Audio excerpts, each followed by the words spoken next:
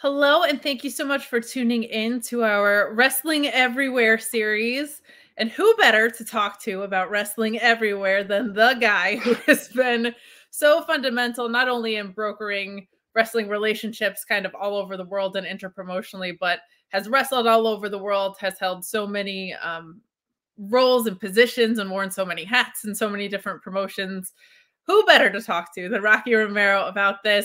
It is the day after Christmas at the time of recording this, and Rocky's making time for me. I feel so appreciative of that. How are you? How's your holiday season been? Holidays have been quiet and good. I like quiet right now. Like you said, I've been traveling so much this year. It's been one of the most hectic years in my career. So it's nice to just kind of be able to chill at home and hang out with the dogs and hang out with the family. And yeah, it's been a great Christmas. Yeah, Dogs are the best, aren't they? They're just they're the the best. best. You have Duke and I'm Honey, sure right? I they're think I had seen. Yeah, Duke and I'm sure one or both of them at some point is going to come barreling through here at some point. Sure. But Cameos. they seem to know whenever I'm on an interview, they seem to wanna show up. Other than that, they want nothing to do with me. My dog and my sister's dog. My dog will just get along with anyone, or at least be not problematic with anybody. My sister's dog is very territorial, so we're playing a lot of like dog chess over the holidays, but we all Nice. made it. We all survived, but you kind of alluded to what a hectic year it's been. And boy has it, but that's kind of been a huge part of your legacy in general, right? Cuban born, wrestled all over the world in so many places. And I always save this question for the end, but I feel like it's a really great starting off point for us. Um, Wrestling in so many different environments and in so many different countries. I once heard Chris Hero sum this up really well as Japanese wrestling being struggle through sports, British and European wrestling being physical and mental chess, Mexican wrestling being pageantry and acrobatics married, and American wrestling being morality play. I just thought those were so succinct and something that people might not think about as far as like how much you have to adapt in different environments and in different crowds. Is that still something that you find a challenge, or was that more challenging in your career? And do you forget where you are sometimes? Like you're traveling so much and everything is so different and has these different flavors. What is that like for you from the performance aspect? No, I think you've definitely gotta adapt, to wherever you are, and, every audience is different, and even every audience in America is different, depending on the city Sure. that you're in. And as well, like, when you break it down to countries and cities as well, the same way and the same things that you might do in Tokyo at Cork and might be completely different how you wanna do it in somewhere, off the beaten path in Japan, in a smaller city. So yeah, I'm always constantly thinking about that, and but you mentioned all these different types of wrestling and how they're presented, but I mean, in the end, it's all the same, and I feel like it's all the same because the most important thing is emotion and kind of like what you're emoting to the public and to the fans and how they're going to feel that and react to it. So when it's all said and done, the most basic parts of professional wrestling are still all the same, and I try to always remember that. And the way I wrestle, even in Mexico, I'm not an acrobatic kind of wrestler, compared to the guys and gals who are down there who are much better at it than I would ever be.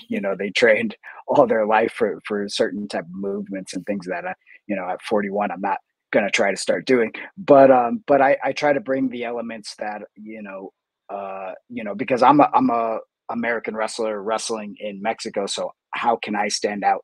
And I want to be an American wrestler wrestling in Mexico exactly that way. I want to be able to maybe focus more on psychology and tell a shorter story within the match, but also a longer story throughout the program or whatever, the rivalry between myself and whoever it is that's on the other side. So I try to bring those kind of elements to it so that my matches and moments actually stick out. more. Yeah, that makes a lot of sense. That differentiation can be something that plays to your advantage as well in these different Hmm. kind of environments. And I feel like this year, more than ever, part of the impetus for starting this was seeing cla like scenes in different locations rise as a whole, rather than this person is from here and wrestling on a major promotion, and that is as far as kind of representation has reached in any way. Has it been different from you to see kind of so many different styles celebrated on TV? And I feel like you, as much as anyone, between the work in chaos and then not only that, but brokeraging these relationships on the other side, to kind of see these different styles or different genres almost elevated in a way on American platforms and television. Yeah, I think personally being able to see it in AEW for sure. They've been such a proponent for wrestling outside of America and really trying to bring different things to American TV. And I think that's what makes them stick out. I think WCW obviously did it very well with the cruiserweight division. And now I feel like Tony's doing the same thing now by really highlighting certain talents from all over the world, and highlighting, you know, like for example, CMLL in general, like Mystico versus Rocky Romero, and being able to just highlight not only the wrestlers but also the promotions, and like you said, the history that goes along with that. New Japan obviously has been a big part of AEW in the last 2 years, and I think he's done a really good job of presenting that to his audience. And obviously, we're still seeing it in WWE in a different type of way, but it still feels like WWE is kind of pushing it in a WWE way, even though they do obviously want the history. And I think like Triple H is a bit more like got his finger on the pulse when it comes to that, as opposed to Vince when he was running things.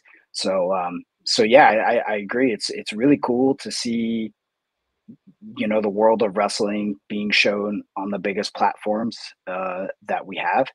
And but I feel like it's kind of the internet age of professional wrestling, where like the world got smaller. Yes. It used to be, back when I was a kid, it'd be hard to find Japanese wrestling, or maybe you might see Mexican wrestling on some cable network like randomly at like 3 a.m.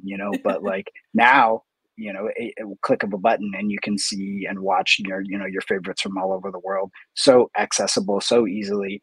And I think that that's just kind of really starting to bleed through to the American scene, and the worldwide scene in general. That has been kind of in my discussions of the series a common thread of um it can sometimes feel like we're so oversaturated because we have so much wrestling, but at the same time it's Mhm. more accessible than ever. So what's kind of cool is hearing about all of the differentiation and how promotions have forced themselves to stand out because that accessibility is there, but you Mhm. I don't want to say you can't get away with as much, but kind of you can't get away with as much. You really have to be truly very organic to your own identity to pop out, which has Mhm. been very cool. Um, I find it very inspired and awesome that a big part of your legacy is these interpromotional relationships. When you debuted at Korakuen Hall, right? I mean, you've been traveling since you were very, very young, and Mhm. kind of had this more global mindset, it feels like, since in the very early development of your career, where I feel like a lot of maybe independent American wrestlers are working their loops or working their territories, for lack of a better word. What was that like, and was that fundamental in you building your wrestling foundation? Yeah, I mean, I was always inspired by, Chris Jericho, Dean Malenko, Eddie Guerrero, the guys who had these great, awesome careers outside of America, and then decided to finally come to America and become big stars here. But I always found that inspiration through them, and also that the way that they could, pretty much wrestle anybody, and from anywhere, and you know, they were the go-to guys when you brought in, you know, Rey Mysterio or Psychosis or somebody, whether it was an ECW or WCW or WWF at the time, like they could bring them and plug them in. They know that the company knew that they would have the best guys with that talent, you know, so Sure. internationally. So yeah, and I think that it's all, you know, it's all you know, a learning aspect too, is, you know, you know, going to all these different places and learning how to wrestle in front of these different crowds and still being able to, you know, get as much as you can out of the match, and as much as you can out of the moments, that it only kind of sets you up to, you know, really do it on a bigger stage, right? So when you get the call to come to one of these big promotions in America, that you'll, you know, you have the skill set already in place because you've already been there, you've already wrestled in front of, you know, 15,000 people. You know, there's not Sure. a lot of, you know, it's not the same nerves, you know, as your first time. You know, I got lucky, like you said. My debut in Japan was Korakuen Hall, and then my actual like real New Japan debut was the next day at the Tokyo Dome. So right, was thrown right into the fire, you know, in front of like 40,000 plus people. And you know, so, you know, from a, you know, an early on, I was you know, getting these kind of huge opportunities and trying to make the most out of them. Whether I was ready or not, definitely not, you know. But but that's, I mean, that's a part of it too. So, you know, I've learned so much more from failure in professional wrestling than ever, you know, getting a win. And you know, now I'm, you know, seasoned veteran or whatever you want to say now. So like now getting these opportunities, you know, like in Mexico, like it was a dream to always want to be a main eventer in Arena Mexico, and to be in a hair match and kind of be the guy. So this year, you know, CML threw me the ball, and I tried to stick out as much as I can, and get people to talk about uh, CML, the product within Mexico, but also outside, you know, and that was like a huge goal for me, was, you know, and it was a part of kind of the things that I said from right, you know, right off the bat when I got there was, you know, I'm going to take CMLL global. I'm going to be the guy who takes it global. And I feel like I did a pretty good job of kind of leading that. And obviously there's a bunch of amazing talent that's within that company, and people didn't really know that they were there outside of Mexico. And now they starting to pay attention. You said, "I'm gonna start riots, and I'm gonna take this place global." I appreciate that. Basically. Basically, yeah. How many languages do you know? I have to ask, like, just, Uh, between everywhere you've worked and everywhere you've worked, like, with consistency. My goodness. yeah. You know, I speak English, obviously. I'm actually not Cuban born, so that's Oh, you're actually, not? Okay. yeah. No, they tried to change it a couple times on Wikipedia, but I'm not, you know, I was actually born in Los Angeles. My parents Lazy are, research. it's all good. Everybody thinks it. You know, obviously being, you know, early on in my career, being, you know, part of the Havana Pitbulls, you know, that was a thing that was just a part of the character, that we would say, you know, they were from Havana or whatever. But no, my dad was born in Puerto Rico. My mom was born in New York, Puerto Rican descent. And yeah, so yeah, I get that often. Whenever I go to Miami, I always get like Cuban Americans going up and be like, "You're representing us so well," and I don't have the heart to You're tell like, them like, I'm not really, but sure, sure, but that's sure, cool. you know Yeah, what? I'll take it. yeah. You're not even representing the East Coast. You were born in LA and your mom's a New I Yorker. know, As a New Yorker, that's I a tough know, one for me to swallow, to be honest, though. I know. It's true, it's true. But I'm working on my Spanish. It's a Okay. work in progress. You know, I definitely have learned a lot of Spanish, and I actually understand much more than I can speak. Um, and then Japanese, you know, I can order food. I can order when we sit down and go The places. important I can stuff. kind of Yeah. understand a lot. Yeah, the important stuff, you know, from the day to day. I don't speak well, and I just never really put in the time to actually like study and learn. I tried like the first tour I was on, and I gave up pretty quickly. Sure. So, Well, you've been but yeah, busy with some other things, it seems. So yeah, yeah, for sure, you've had for a sure. lot going on. I think when people think of you, they think of um, CMLL and now MLW, which is great. And obviously, you're working at New Japan. Are there places in the world that you've wrestled that maybe that you have loved or have really great experiences in that we don't necessarily think of when we think of Rocky Romero? Anywhere off the Mm. beaten path? The last year I've gotten to work with in Costa Rica quite a bit with the Costa Rican Wrestling Embassy, and just a really great group of folks who love professional wrestling like so much, and it was cool to connect with them, and I did a couple of seminars, and we just really clicked on a personal level, and when you walk into a small group like that, who's maybe there's like 15 to 20 wrestlers, and everybody's training, but they're this little community of wrestling in Costa Rica, and they're everything is limited, right? Like they can watch the stuff on the internet, obviously, and learn that way, but having somebody who has a bunch of experience come in and try to break it down for them and try to help them out as much as I can, it has been really cool. So yeah, just kind of seeing little groups like that kind of form where wrestling is not popular, at all. Sure. And it's kind of special and cool. And it's got definitely a special place in my heart because, it's not definitely not about the money, going down there. It's definitely about kind of just the love of professional wrestling and being able to, to give people my experiences the best that I can. So hopefully that, makes them better in the future, or at least something that they can pass on to the next generation that comes through. So yeah, so that's been really special. I love wrestling in the UK. There's nothing like it. Soccer chants and Taking shoes everything. off and Yeah, it's just super special. And then yeah, obviously Mexico. I love Mexico just because it's so different and it's part of the culture there, and the way that the fans are with professional wrestling there is really unique and really special.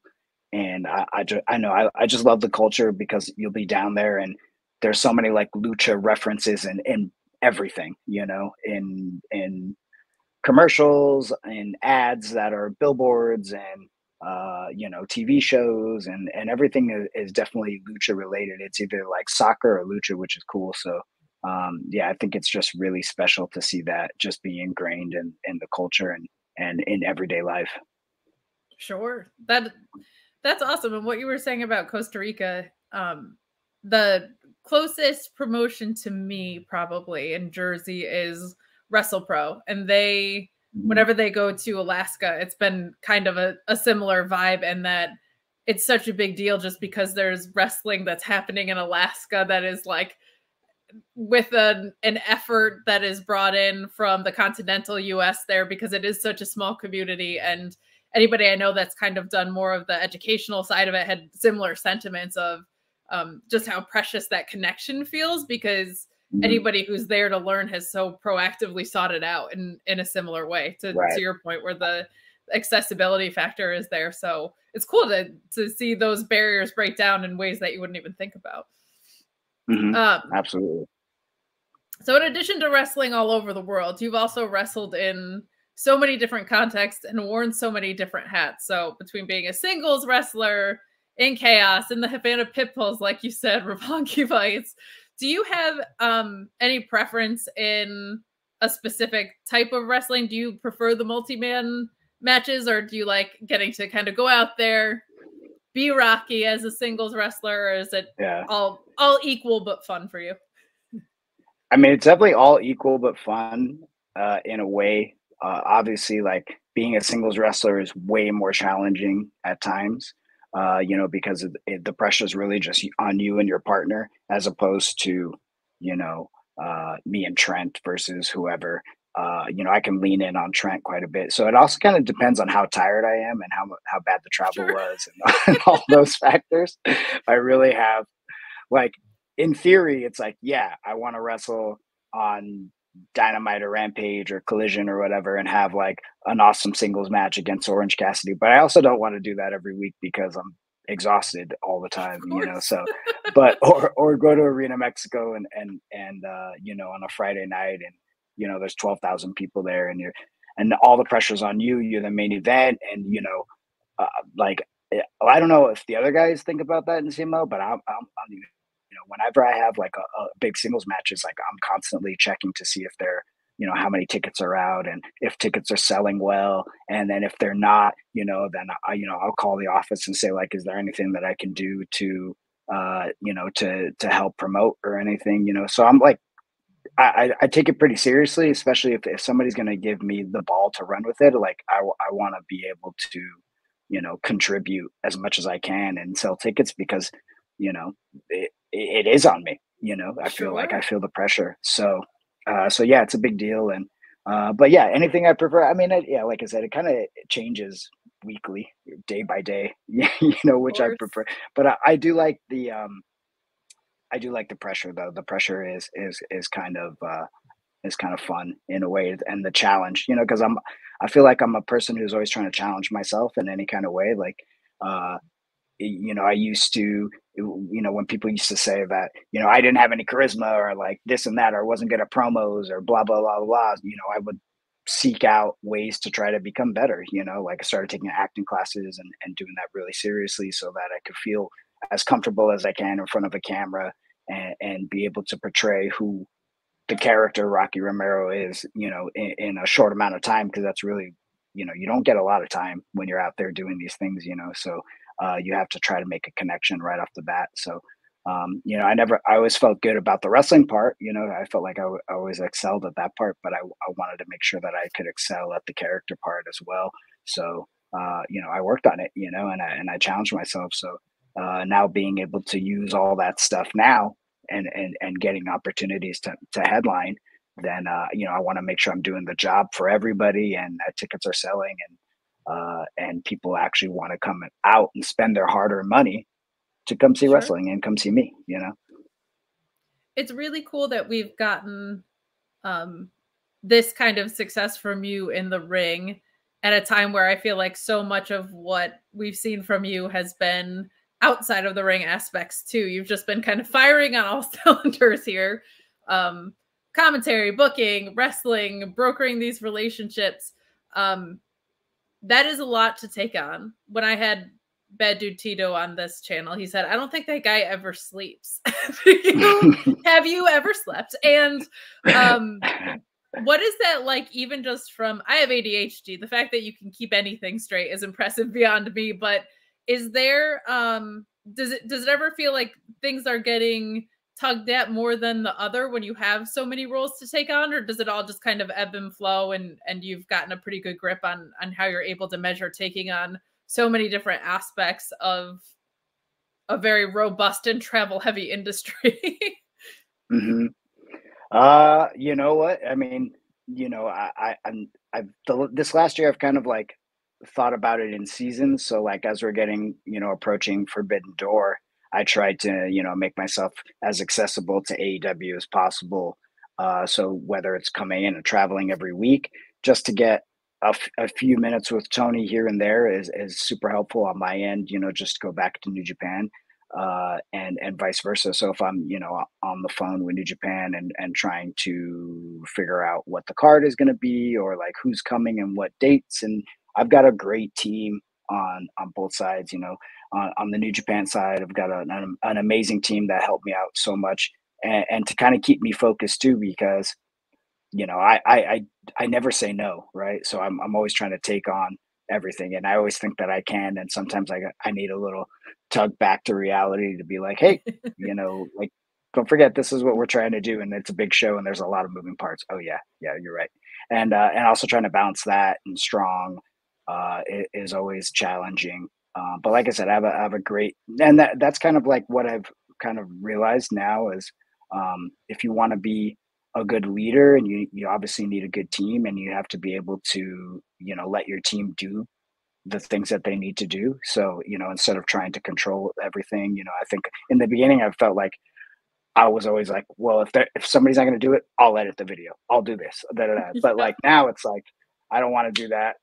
Like you know, it gives me a little more time to focus on some of the important things too, because you know, in reality, I can do the backstage stuff for forever, but you know, in ring, you know, there's going to be a time where I'm not going to be able to do it, and or I'm not going to be able to do it at the level that I want to. So it's going to be over, you know. So I sure. definitely want to use this time to you know you know, I started out in professional wrestling to be a wrestler and to have all these cool opportunities, and I'm able to do them right now. So I want to step on the gas and do it and do it at a high level. And one day I'll solely focus on backstage, and that'll be the day. But I'm definitely just trying to do as much as I can to kind of set myself up for the future.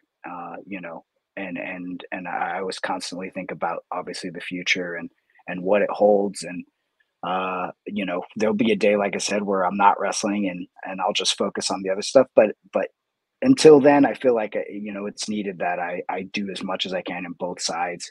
And for me, personally, Sure. and for my goals, my ambitions, and like I said, what I set out to do. And I've been lucky that people really want to work with New Japan, and that opens up so many doors and other opportunities. It's still kind of crazy when working with like MLW, for example. They were like, oh well, we want guys from CMLL, and they're like, okay, but the first person we want is you. I'm like, me? That's who you want? You could have Mystico, you could have all these people, and they're like, no, no, we think it's a good representation and a good way to kind of start the relationship off. So they gave me the MLW middleweight championship, and going back and forth between CMLL and MLW. And CML's got a great team too that's been super supportive and helpful in starting that. So I don't know, it's been a crazy year. And I don't know, I'm ready to see what 2024 is. I feel like 2024 I need to maybe not go as hard as I went this year and kind of plan it out a little better. And I'm probably not going to do so many independent shots and things like that next year. I think it'll be solely focused on the big companies next year for me personally, just because now we're getting into the weeds, and it feels like I started all these relationships, so I got to make sure that they're all tended to nicely. So Very um, polyamorous relationship right now in exactly. wrestling. Well, before we dig into Forbidden Door, because that's just as a fan who got into wrestling in 2009, I didn't have like a worlds collide in my life. So it's very cool to see that. But to your point, New Japan's kind of been the belle of the ball, not only with New Japan Strong being such just honestly like a very fun and refreshing sub brand kind of New Japan to have in the States, but we've seen the Impact Multiverse shows. You just alluded to the relationship between CMLL and MLW. Everybody's kind of found their people to work with, and you are in the pot of all of those, which is really great. Do you feel like the interpromotional, I have to ask, do you think we'll get like a super show at any point? Do you feel like things are healthy enough that we might be headed toward that direction? Or do you think it'll be people who are sweet on each other will continue to be sweet on each other? I mean, I definitely think it's possible. I mean, there's still obviously a lot of politics because, you This is know, wrestling. in the end, well, in the end, they're all like all the companies in a way are rivals, right? Like they're all competitors, So I think that there's definitely room for some kind of cool super show, and I definitely think we'll continue to see more of crossover events. We'll definitely see more Impact New Japan crossovers. We'll definitely still see obviously Forbidden Door, AEW, New Japan, and but now, yeah, now you're talking. Maybe CMLL can join. The Forbidden Door in a sense. And have some representation from their organization.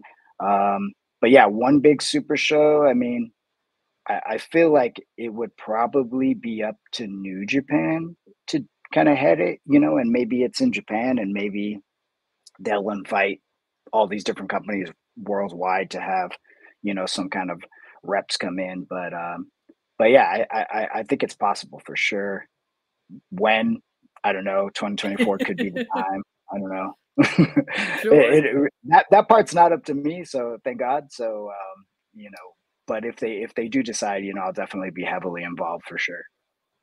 Well, and that makes sense because, to your point, it's a lot to choreograph in the sense that everybody has to benefit. So Mhm.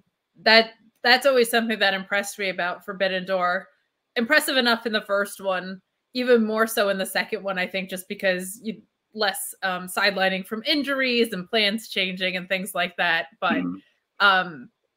I know you had said kind of in the past that when AEW first started, the relationship was a little I was going to say no pun intended, but now that I've said that, it's kind of intended. It was a little rocky, right? It was a little bit tricky, and we've seen a couple of leadership changes now. Obviously, Tanahashi being appointed president this week, very, very cool development.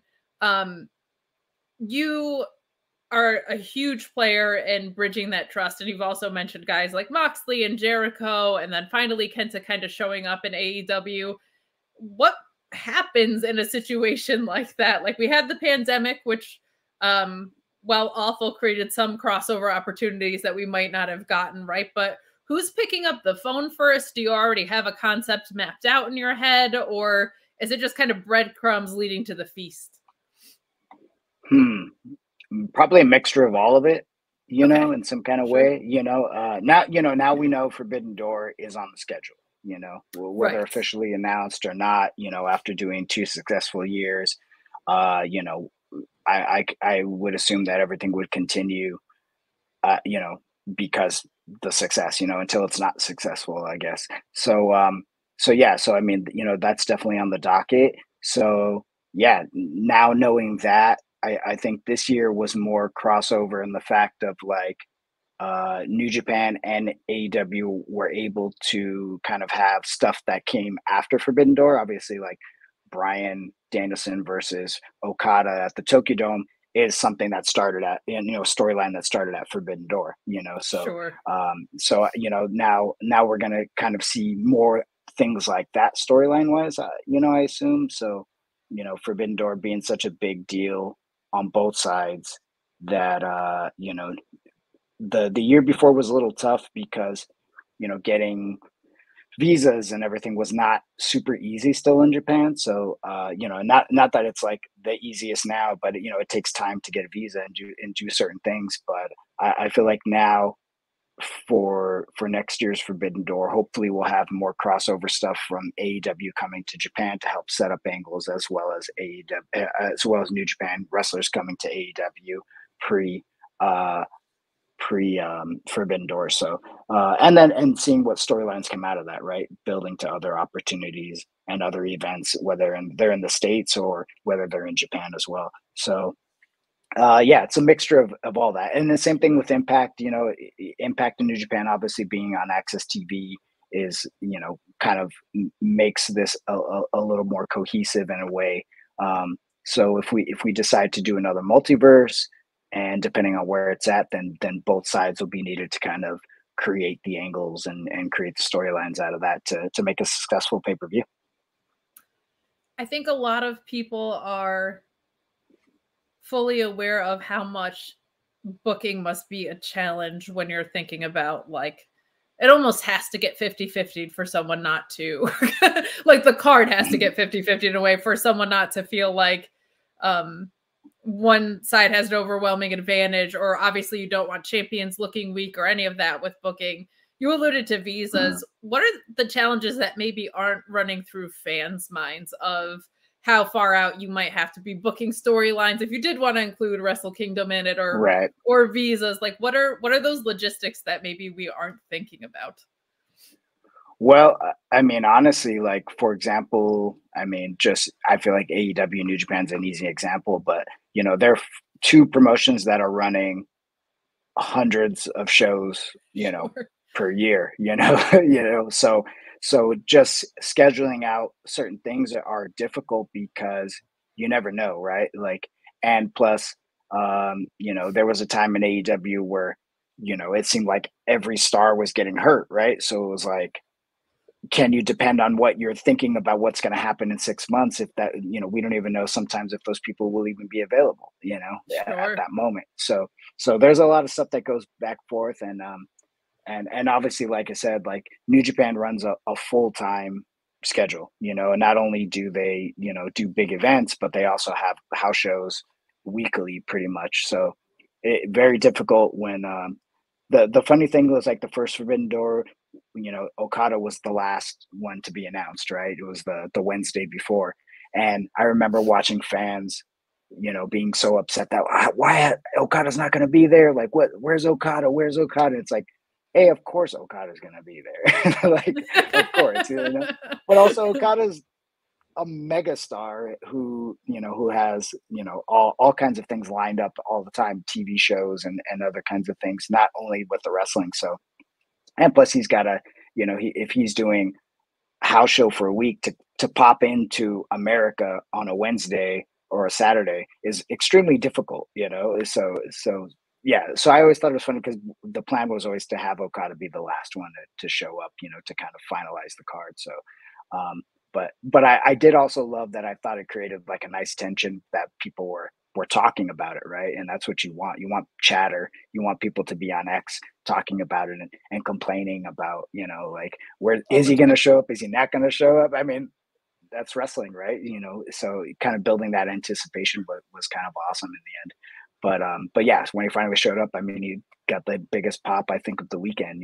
So the crowd was insane. So I don't know. It's stuff like that is definitely difficult. So now, now that Tanahashi's president, maybe it'll be a little smoother because in a way, because I think New Japan now can think, okay, the 4 weeks before this pay-per-view, let's try to lighten the schedule maybe so that we can be accessible to start creating storylines with AEW on American TV.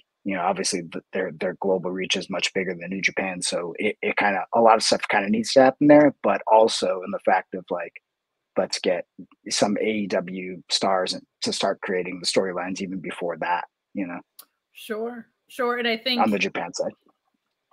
yes, and you kind of alluded to it before of that New Japan is so live events focused and AEW is so TV focused. You kind of have to satiate both crowds in that way, or Hmm. fulfill almost both compulsories to get yourselves to that pay-per-view.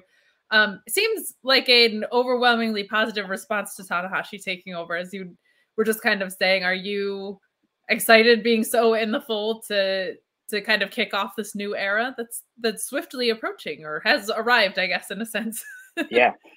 I think it's cool that, we haven't had a wrestler president for 20 plus years, I believe. I think the last one was Fujinami. So, and that was like right when I started in New Japan in 2002. He signed my first contract. So, I Oh. remember, yeah, going to the office for the first time, and meeting with Mr. Fujinami and him saying hello, and it was just really cool experience in general. So to have have Tanahashi leading now and kind of heading, he's the captain of the ship.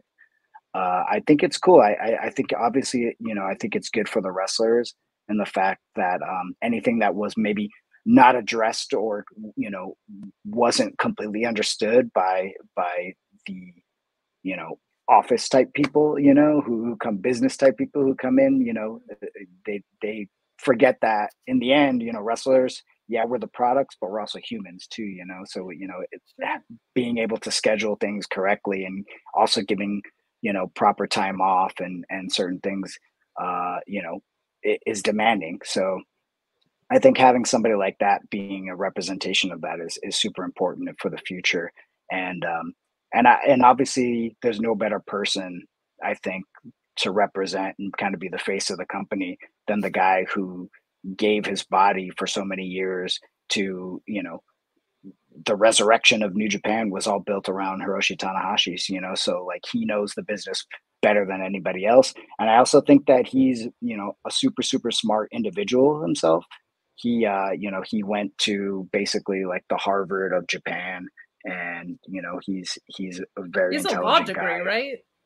Something like that. I'm not Yeah. sure. I just know he played baseball. I know he played He baseball, and played I know he went to baseball. one of the best schools in Japan. So yeah. So having a person like that, I feel like he's definitely qualified for the position, and I think it's good for the company in the long term. We've had presidents that come in, for 3 years or so, and then the next president comes in another 3 years. So I hope for Tanahashi that it's a long reign as president, so Sure. 6 years, 9 years, some, even longer maybe, so that he can make a difference, and have the time to actually do it. And I definitely think on the wrestler side, I think there's not a wrestler in New Japan who's not excited about having one of your own head the Sure. company and represent the company. I think it's super important. And I think in a time that New Japan is kind of in a rebuilding period, so we need to build new stars and take advantage of all the great talent that we actually have in the company. I feel like Tana understands that because he was that, right? Like he was a guy who, you know, was in the undercard, had just, graduated from the dojo, and then, was able to climb the ranks fairly quickly to become, New Japan's most valuable asset, So I feel like, he understands what that means, and he can also help to give guidance to those wrestlers, guys like Shota Umino and Ren Narita and Yota Tsuji and Yuya. I mean, those are like the four guys, right? So Yeah. I think he can give them and give them the opportunities outside that are necessary, right? Like giving them, helping to organize. This is the person we want to focus on. This is the person who maybe should be on TV. I know we have some of our older guys who are more famous, but like we also need to make sure that they're represented in the public as much as we can, and things are kind of built around them in a general sense. Sure. And I think you raise a really good point in that wrestlers live very weird little lives. And so to have someone that can empathize and has been in the wrestler Hmm. position and understands fully what an all encompassing job it is and what it takes. I mean, who got them on a higher, more like a golden era really was so built around Tanahashi to your point. So, Hmm. and I mean, you can't just have people throwing out fines like Bryan Danielson fining you for no reason. You know what I mean? You got to have people, if there's going to be wrestlers in positions of authority, they can't just be throwing fines out like they are in America here. I Right. mean, my God. And then do I pay it? And what happens if I don't pay it? And Like what currency? Do you have to pay it in American and where does dollars it or yeah? What are yeah. we? And where does it His go? Does it pockets? go straight to Yeah. Brian's pocket? Like, does it go to Tony? Like, what's going on here? I need more information. I'm gonna try to find out this week. I think you should. I think before you pay Okay. any money, treat yourself through this holiday season as we're wrapping up here. And then you know what? If they get you your answers in the new year, consider it maybe. But I don't I'll know consider about this Bryan it. Danielson authority figure running Yeah. around backstage. But before we get out of here, I did want to my favorite question to ask people is what is the one thing that you're most proud of that most people probably don't know about? Oh. That's why I like to ask it. It's a tricky one. Hmm. Wow. I know, and on a thinker. It's a tough one. Yeah. I Well, I guess what's cool to me is I've created a lot of music for a lot of wrestlers and a lot of factions. I'll just say Yeah, of that course. that are kind of iconic and cool. So it that was like always kind of a side thing that I did for fun, and writing music and creating music on my laptop and things like that. So uh, being able to do it now and working with some pretty big wrestlers, that it's kind of cool to see that part of my life, which is just a personal fun part, to kind of come out and being able to you know accepted by the masses and kind of loved and by the masses and kind of, I don't know, it's just something cool So for cool. me. Yeah, yeah, yeah, yeah. Music is like my favorite way to make sense of the world. So I love Mm, that. Like whenever somebody goes out of their way to make music a vital part of their presentation, I'm always like seeking out more about that. So that's very cool. I love that. yeah, I love yeah. that. Well, before we get out of here, if there's anything that you wanted to leave people with or anything that you wanted to plug, now's the time. Yeah. Wrestle Kingdom is coming up January 4th and January 3rd will it be, I guess, the US? I'm not sure. But anyway, January 4th is the day at Wrestle Kingdom. It's going to be an amazing card. Obviously, you're not going to want to miss it. It's one of the most premier events in professional wrestling. But I'm sure if you're already watching this show, then you're probably already into New Japan and have already checked out what New Japan is all about. But like I said, I think this year is going to be a really interesting year in New Japan in general, from the office situation, Tanahashi becoming president, to seeing who steps up as, as the next big thing within the company. And yeah, I think it's a really exciting year. So it always starts at Wrestle Kingdom and ends at the next Wrestle Kingdom. So it's going to be a wild ride. And if you aren't watching New Japan, what are you doing? Get over, watch some New Japan. Always seek out as much wrestling as you can. That's kind of the point of this series. I'm a big proponent in learning from past wrestling and exploring forms of storytelling in ways that maybe aren't the world most accessible to you or that you haven't experienced yet. So get out there, watch some New Japan if you haven't.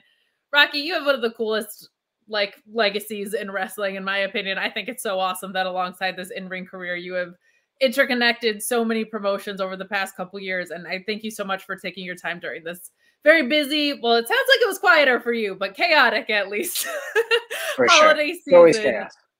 Always chaos. chaos. It's not a gimmick. It's real life. Yeah. Oh, I should also plug Battle in the Valley, January 13th. New Japan Strong presents. There's been some awesome talent that's already been announced. I heard Will Ospreay's trying to get a match with Kazuchika Okada, so we'll see how that goes. And but yeah, it's going to be a great pay-per-view on Fight TV, Fight.tv, or now Triller TV. If you've been paying attention, they changed their name to Triller TV. So yeah, it's going to be an awesome event, another premier event for New Japan Strong in America, and highlighting what New Japan does best. Yes, I have loved the New Japan Strong brand this year as much as any. I've fallen so in love with it. It's a super, super fun watch. So please follow Rocky. Please follow New Japan and New Japan Strong. A lot of great wrestling out there. This series continues. We've gotten through Australia. We've got Rocky here talking about global wrestling all over the world. We've got so much more. We're going to continue this series until I run out of places to talk about where there's awesome wrestling happening around the world. So thank you so much for joining us tonight, and we really appreciate it. Thank you. Have a good one. You too.